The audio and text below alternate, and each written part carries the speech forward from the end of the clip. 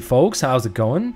This is most probably going to be the last development update on Ancestors Legacy, because the game is coming out this month. It's May 22nd, 2018, and we're really working hard to get it delivered to you on time. It's going to be ready. It's going to happen. It's going to happen.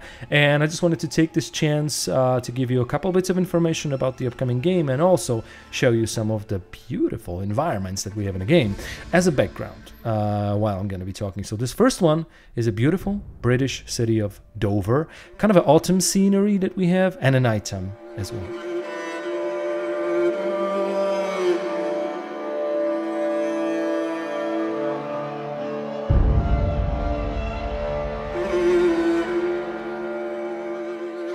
All right, so the first piece of news for those of you who might have slipped, who might have not noticed it, is the Xbox One release of Ancestors Legacy. We have shifted it to the first quarter of 2019, so it's very important if you guys did not know about it. The May 22nd release is the PC version of the game, and then we're going to be focusing all our efforts to make the Xbox One version as polished as possible, as polished as we want it to be, as it's always been our goal. Oh, and by the way, the second environment here is also Autumn one, but it's less architecture heavy, a little bit different time of day, so that you guys get a comparison.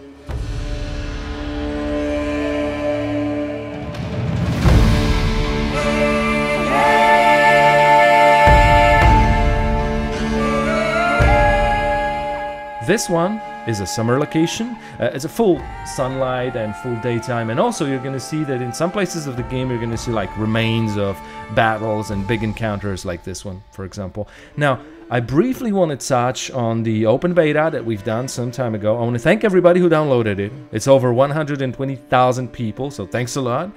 And a lot of people are asking us why we've decided to close the beta, because it's a closed beta right now. The release version of the game is very different from what has been released as an open beta, so the beta is not representative of the final game quality. That's why we decided to do it.